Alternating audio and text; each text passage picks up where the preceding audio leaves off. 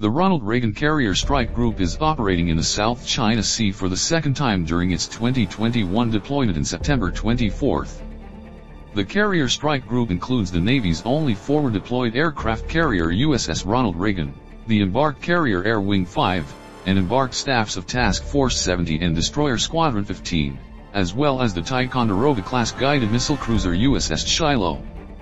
The strike group enters the South China Sea after concluding successful naval operations in U.S. Fifth Fleet, upholding maritime security and stability, while carrier Air Wing 5 provided air power to protect U.S. and coalition forces as they conducted drawdown operations from Afghanistan.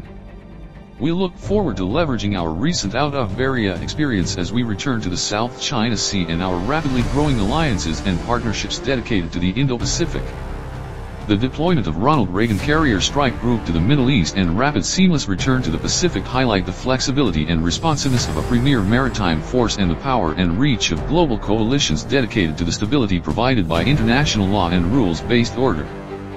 While in the South China Sea, the strike group will conduct fixed and rotary-wing flight operations, maritime strike exercises, anti-submarine operations, and coordinated tactical training.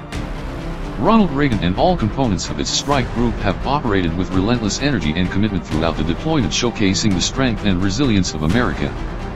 The strike group will work with its network of partners and alliances to ensure maritime security and a free flow of commerce in the Indo-Pacific. The Ronald Reagan Carrier Strike Group is forward deployed to the U.S. 7th Fleet area of operations in support of a free and open Indo-Pacific region. The U.S. 7th Fleet conducts forward-deployed naval operations in support of U.S. national interests in the Indo-Pacific area of operations.